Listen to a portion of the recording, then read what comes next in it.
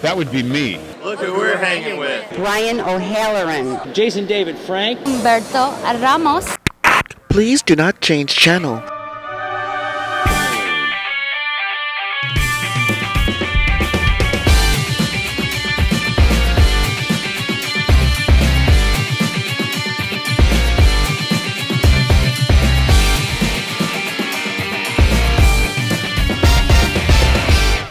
Hello, World Wide Web. Welcome back to the Hangin With Web Show. I'm GW Pomichter, and we are here at Space Coast Book Lovers all weekend long. And right now, we get to hang out with an old friend. We get to hang out with Linda Zippity Zerns. Yes. Hello, welcome back. Hi there. How are you? You know how I am. I do. We follow you online. We stalk her. I don't even need to tell you. We follow her around. And last year, she had pajamas, goats, and there was a thing. Good. It was good. It was good. You have another book out. I do. I Yes. have a brand new. I'm a multi-genre author, which is a problem in and of itself because it's everybody is either romance or they're horror or whatever. And people say to me, "What do you write?" And I say yes. Books. I say yes. And so I have just my first. Let me get it right. Contemporary, rural, which is hard for me to say, romance. Fantasy. Contemporary, rural, romance, fantasy. Not urban fantasy. True. Rural. Yes. Yes. Fantasy. That's a mouthful. I know. It's easier to say books. What do you write? Books. Yes. Yes, that's right. She writes. Okay, so that is, again, like you said, you're a multi-genre writer. But you're just coming off of prepper fiction. Yes. And you have, we've got Beyond the Strandline. Yes. Following the Strandline. Absolutely. And then we've got the short stories. Yes. Yes. Tie-ins. The tie-ins, that's right. So from there, from this kind of dystopian, near futuristic, near future. I like that you said yeah. near future because people think dystopian and they immediately go to Hunger Games or something like that. Oh yeah, I think 1,000 years from now. That's no right. Lasers, that's no tracker jackers. We just have it would be really in Linda's world. If there were lasers, it would be a bad day because everybody would be running around going, nothing works. So from there over to a contemporary romance setting. Yes. How did you, as a writer, how did you find the transition? Was it easier for you? Was it harder for you? I love good story. Genre to me is, I think it's limiting. I think that too often we pigeonhole these stories and books, and that's partly because of the way we have to sell them. Yes. But I love story. You know what? People ask me what I love, and I say a good story. I don't care if it's a Western. I don't care if it's horror, if it's well written. Well, oh my gosh. Human beings have been sitting around the campfire for a million years telling stories. Yes. It's all about a good yarn. Yes.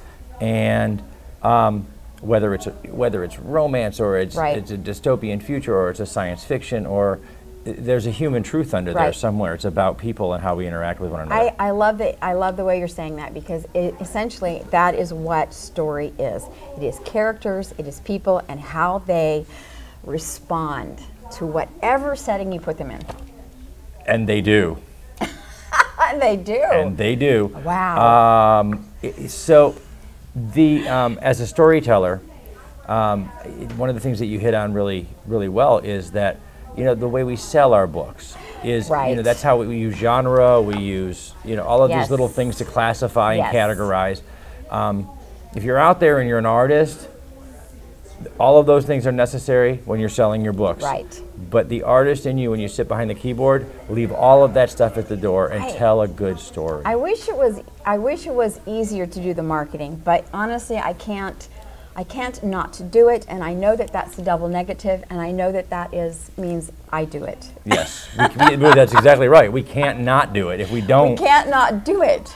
But if we were left to our own devices, it would just be at the keyboard, building worlds, building places. And that's the appeal to the fantasy genre anyway, is that you are not limited by the realities of reality. Now you said rural fantasy. Yes. Okay.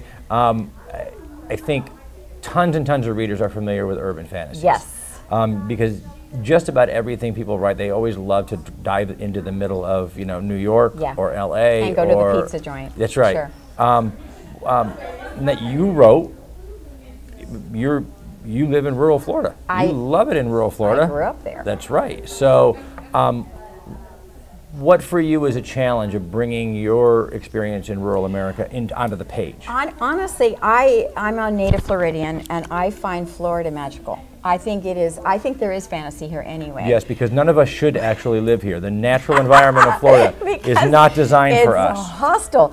It People is. did not settle here because of the mosquitoes. No, if it wasn't for central air, population of Florida would still be 6. But I absolutely adore my state, and I adore the idea that the swamps and the jungle and the humidity. You imagine in the late 1940s, early 1950s, Walt Disney flies into Florida and says, I think I'll build a tourist thing here. What was he thinking? I don't know, because my grandfather thought Swampland it would sink. and orchards. He thought it would sink. Yeah. And he just like looked over and went, look, I see a castle. I'm like, yeah, well, it's going down. It's, you know, it's an amazing. But you go to Disney, and seriously, it's the same, it's our conversation. I look around and I go, this is one man's dream. This is one man's dream. And no limitations, no genre. He was, when he started to make his movies, he literally created the art. Yes. And I think that's, see, I have goosebumps. That is what we're, this is goosebump making. That's the dream. That's the dream for a creator, Yes. is to be able to create Right. without Limitations. the limitations and barriers and all of the things we've been taught have to hold us back. Of course, that can be a challenge. Always. It's not a challenge to create the stuff, it's a challenge to sell it afterwards. It's a challenge to communicate that. And I think, like I said, fantasy for me is a natural next step, because when you talk about dystopian, it is an imaginary world. And when you talk about fantasy, it is obviously an imaginary world. But when you have contemporary fantasy, it's our world touching an unreal world, a fantastical world. Perfectly said. So what's great about that, though, is that at the heart of every fantasy is a person. Yes. And our protagonist can be a group, our protagonist. Absolutely. And whether you're Tolkien writing these fantastical creatures, at their heart, they're people. We love Frodo. We do. We love those characters. Anybody with feet that hairy has to be successful, eventually. You bet. It is. Okay, so writing the new book, okay. As you got going, and again, off your norm, you're in a new, it's a new exploration. What was that moment, kind of that, aha, this is awesome, this is, I love this story. When did you reach that point in the book? Because it's never the first page, because the first page is like, oh my God, what am I going to write? And the last page is like, yes, look what I wrote. Somewhere in the middle there. Okay, so here's how it works.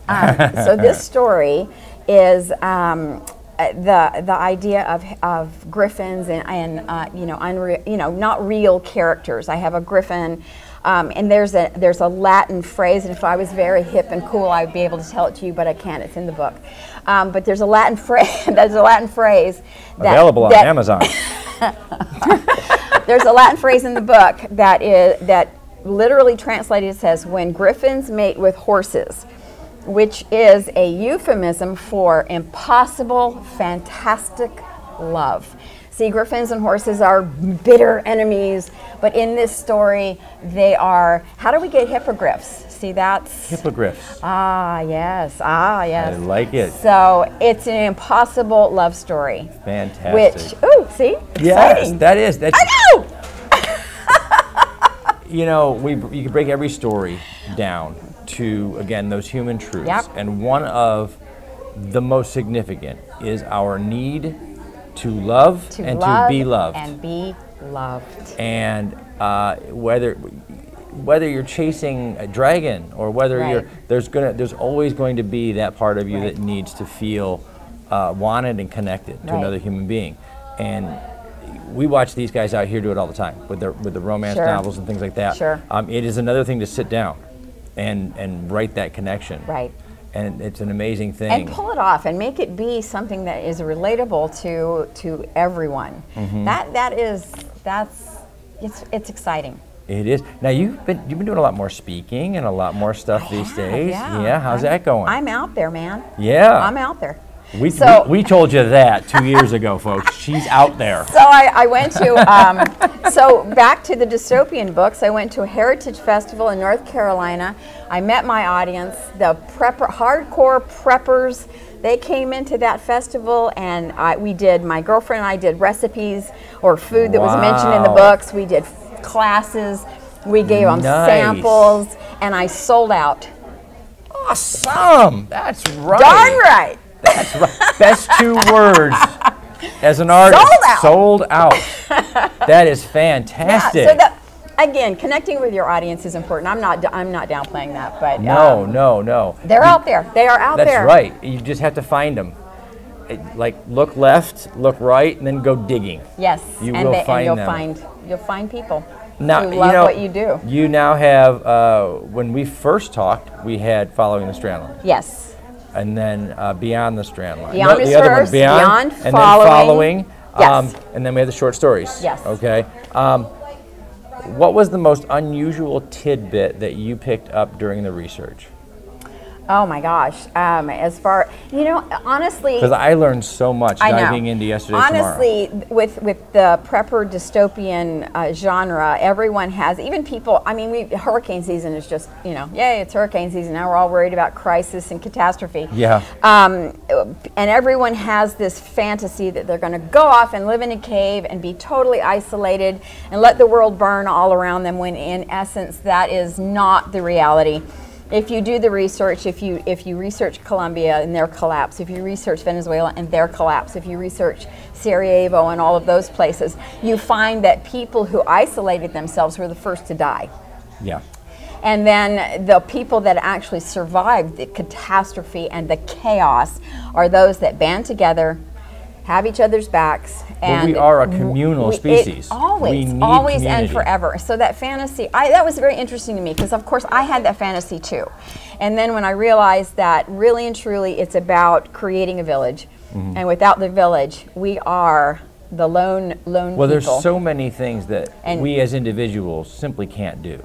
No. We need, I might be a good fisherman, but that guy's a good hunter, and that person's a good grower, and that person is... We need this. Yeah. I mean, we all have special gifts. But doesn't that go back to the I don't know. You and I, though, we're both writers. What are they going to have us do? I don't know. I'm pretty sure what are they that make us I don't do? know. I'm afraid. Yeah. I'm afraid that I'll be in this soup pot. We will. No. Put that one in the soup pot. In case of emergency, remember, Linda and Garrett are both. We will chronicle the journey. We can talk. You need us. We can talk really. a lot. Just ask us. We'll tell you. You need us. Wow. You got a lot of stuff going on. I do. New book out. I do. Contemporary, rural romance. Fantasy romance. Contemporary, rural, fantasy, romance. It's a lot of words. She was able to do... Magical Florida. It's a magical place. It is. It is. If you haven't been to Florida, why? Especially for those people in the Northeast who just got done with winter, like in May. Like yesterday. Yeah, it's in, wow. Right. We just got back from MegaCon Orlando. Oh, I saw that. And you guys are amazing. Amazing bunch of artistic, just creators of all. Man, it was fantastic. It's like doing the conventions and the conferences, we found our tribe. Right. Exactly. We did. And you feed, and they feed you, and you can... Sometimes literally, by the way, because we're writers. You can feel that energy, and it's the way I felt, talking to preppers and talking to people. I didn't have to explain prepper fiction to. Imagine that. I didn't have to explain it, and they knew, and I was young adult, and they went, "Can I hand this to my 13-year-old?" I said, "Absolutely." And you need both books. Exactly. Exactly. So, it was fabulous. That is fantastic. She's going to make us shut up. She does that every time we get going. We're having a moment here.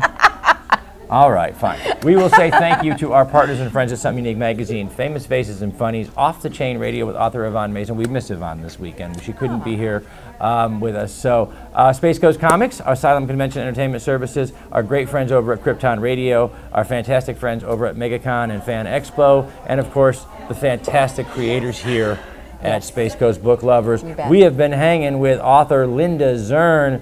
check those books out. We're going to put those links down below so you can find Linda, where she's going to be, where she's going to tell you all about prepper fiction, and then contemporary, urban, fantasy, romance. Rural.